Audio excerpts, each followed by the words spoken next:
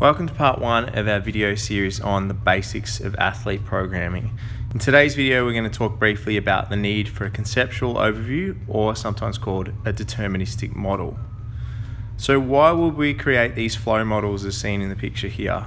Well, they're really useful at helping us to identify the outcome that we want or need, understanding the qualities that underpin certain performances, and seeing what it is that we need to address. So let's assume that my aim is to improve my 400 meter running performance, which obviously 400 meter running is a very complex sport.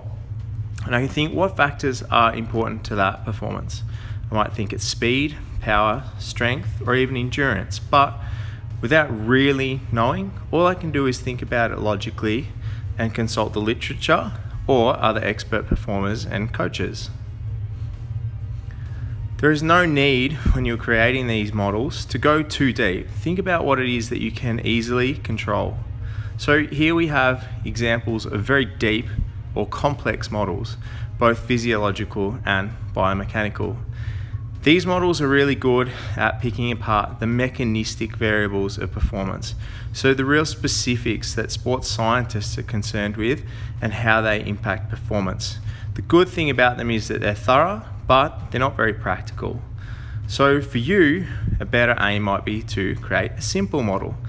So think about what it is that you can control. So here I have an example of a physiological model, again on 400 meter run performance.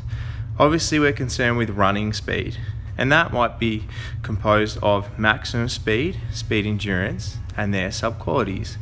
If I'm looking at the biomechanical factors of that running performance, obviously average running speed is again important, and that can be broken down into stride length, stride frequency, and their subqualities. Deciding which of those factors are easy to address and which are worthwhile is difficult to do. One good way is to think of your intended goal or outcome and work backwards from that. So you might think about, what are your strengths and weaknesses? What resources do you have at hand? What is worthwhile trying to address and what is pointless? And is there a model to copy from a coach or expert performer that has come before you? Really, what you're trying to do is identify what makes the best performance and see what's stopping you from reaching that. Once you have understood those things that underpin successful performance and how you relate to them, then you can start to design your own training program. Thanks for watching.